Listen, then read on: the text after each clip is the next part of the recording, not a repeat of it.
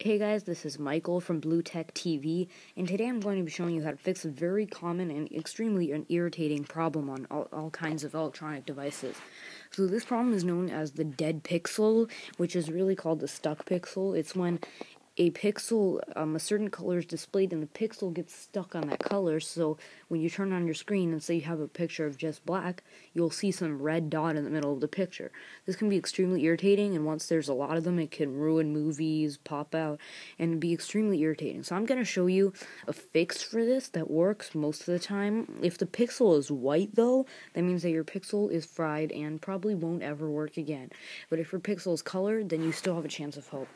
So all you do is you just turn on your device, you go to the Play Store, and you search the term dead pixel in the Android Play Store. So there's the dead pixel test, dead pixel detect and fix, dead pixel detect, and there's all kinds of apps here. So I downloaded only one of them, but they don't. Some of them work, some of them don't. I just downloaded the one with the highest rating. So I just downloaded detect and fix.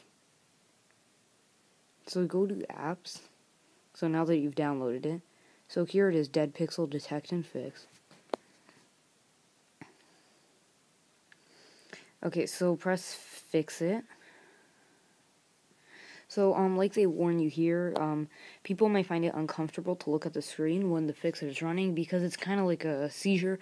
So if you have a problem with bright colors flashing on the screen, I recommend you just stick with the dead pixels or give it to someone else, because this is quite a color show. So you can stop it on random colors, and it should, after a while flashing, you could stop it on the color. So say your dead pixel is red, then you should stop it on red, but that's kind of hard, but you can just keep trying. But after a while of this flashing, which could be kind of irritating on the eye, it looks much easier looking through a camera, it can fix the dead pixel problem. I had 2 major dead pixels here, and most of them are gone now. So this white screen, though, if we stop it on white screen, this might be able, some white screen pixels are fixable, but usually there are dead pixels, unfortunately. So we're just going to keep blasting this into the screen. And as you can see, this after a while should fix dead pixels. And you can choose the colors that, so your dead pixel is red, you could just put on green, you could just put on green, and then display it on green, keep it on for a while. And this is a pretty effective method of fixing dead pixels. So if you guys have one, you should definitely check out one of these awesome apps.